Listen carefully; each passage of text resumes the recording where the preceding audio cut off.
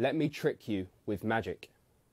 When was the last time you saw something you didn't understand and then didn't try and explain it away?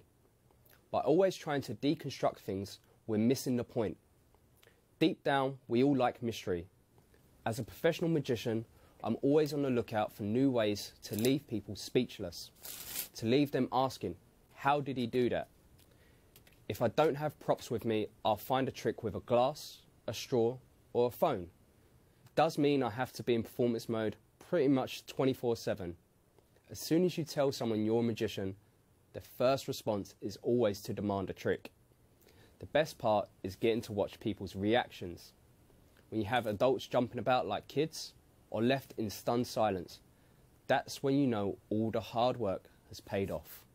We all know I don't have special powers. It's a trick. But why do we have to explain it away? Let's not fuel the online craze of sharing magician secrets. Magic is good fun, no matter who you are or how old you are. So why not enjoy the moment and don't spoil it with having to know all the answers.